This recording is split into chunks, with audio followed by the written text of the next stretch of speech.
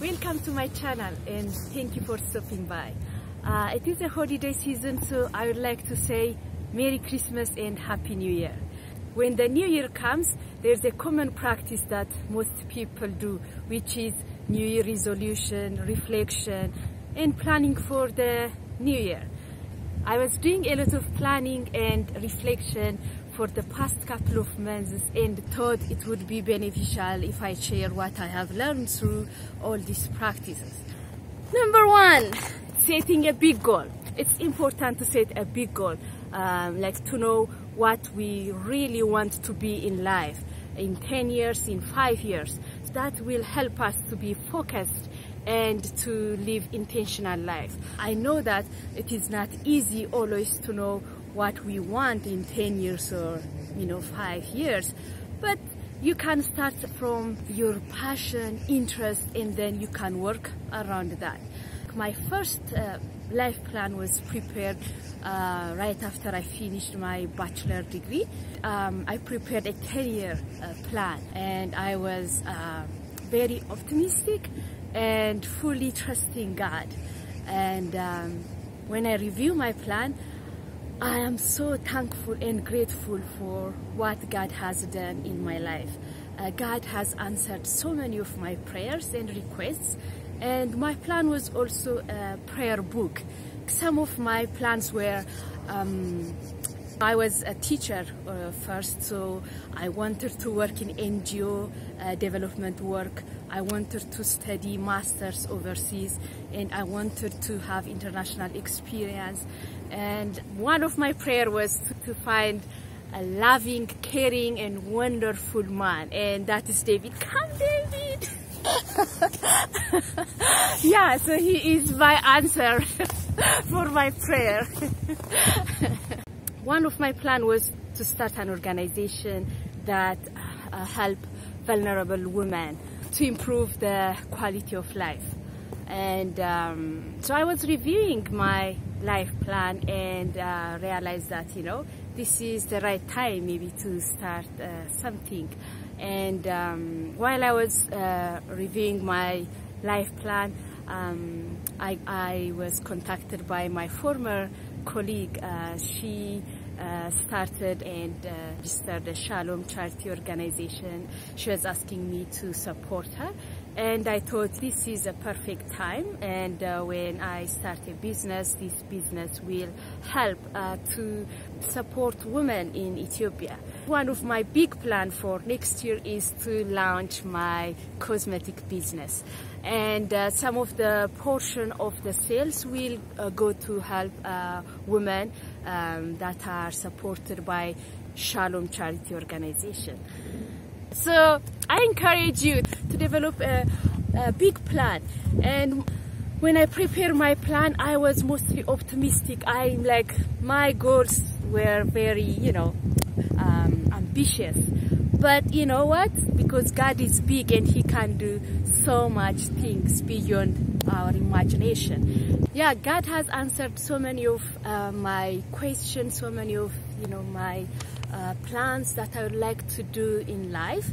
And when I say this, it doesn't mean that my life is smooth. I have been through so many ups and downs, and we all know that life is not easy. Like all of us, we have our own challenge, but through all that, God is faithful and God is with us, and we conquer through Him.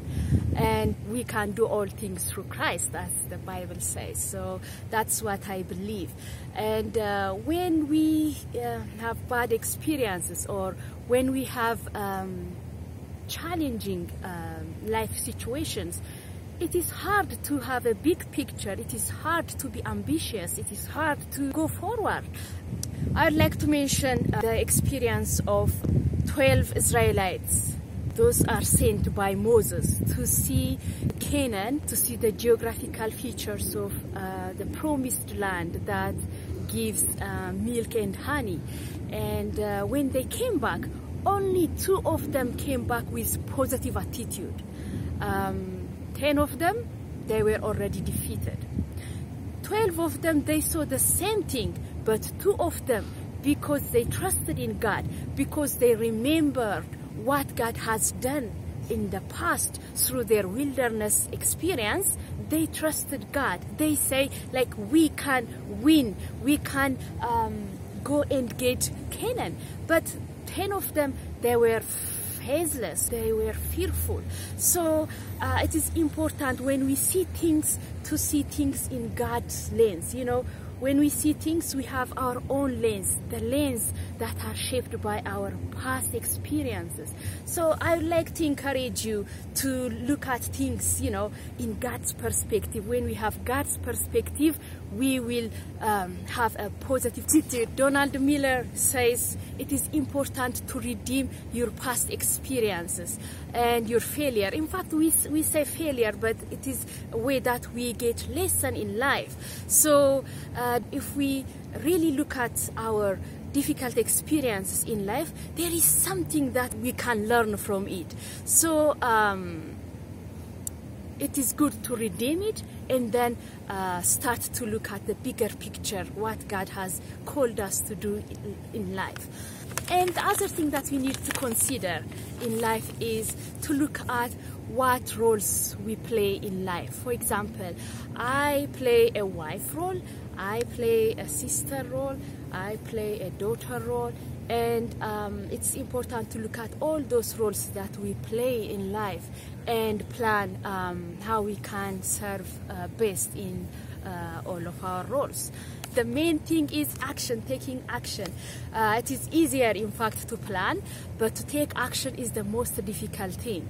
And yeah, changing habits, it is challenging. Maybe in the future videos, I will share you how we can tackle to change our behavior and our habits to live a successful life. One of the techniques that I used is, I heard from Mel Robbins. She said, do it anyways, even if you don't feel like it.